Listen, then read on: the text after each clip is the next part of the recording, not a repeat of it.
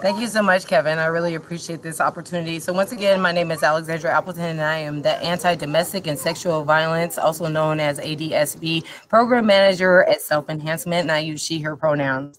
I identify as a culturally specific consumer and provider of behavioral health care services. And let me just start by saying that Black mental health matters. Thank you so much for allowing me to share this statement with you. Due to the murder, enslavement, death, rape, torture, genocide, and cultural annihilation, I recognize, and I hope that we recognize, that mental health is directly connected to the physical health of Indigenous, Black communities of color, and the global majority. These are some of the ways that Kate Brown and the masses can ensure that Black, Indigenous, and communities of color can be represented and or have influence over behavioral health policies and procedures. Number one is representation at every level of the charter. Lived experience at the exec level, from bottom to top and top to bottom. Number two is restorative justice principles and standards. Equity and inclusion approaches are cool, especially when racial equity lenses are instituted.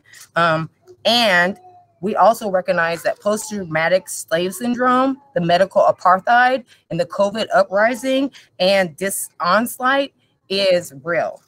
Number three is disrupt the stigma regarding our experience in pain, regarding people of color, non-global, non-white, not non-global, my bad, global majority, non-white. Recognize the pain that's there. Invest in Black mental health marketing campaigns. People like us see like we can see people like us. Also invest in healthcare career opportunities for our youth, Indigenous youth, Black, and other non-white. Number four is restorative justice. Representation, not number four. Number four, and it's not restorative justice, is representation. Representation is one thing, but appropriate compensation is another. What replenishes our vessels, especially for us that are essential workers? Yes, salary is to a point, but when we get cut off with all social safety network systems, we are still living on the cuff, and we are required to still show up and do our jobs, regardless of another innocent murder of another Black man. Or another Black body. In my experience, I will also add that BIPOC have 2 or 3 jobs just to survive, and the oppressed have been silenced for too long.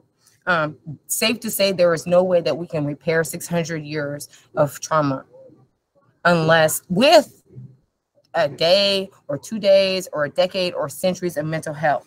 One of the ways, especially when behavioral health care system is controlled by the 1% that also control this prison to pipeline and the child care for a welfare system. So permanent supportive housing in real neighborhoods, advocate for my children to go to school with your children, restore the justice in that way, and including, I also want to mention that the trans Black Lives Matter does not dilute the Black Lives Matter, it actually deepens and enhances it. So that is another behavioral health advocacy point that I would like to know. Lastly, I would like to say is whatever comes, always follow up, always change accordingly without question. The word no is a statement. And unapologetically, we should be able to say no. People of color, Black, Indigenous, we should say no, that is not for us. That is not what we need. And we need you to hear.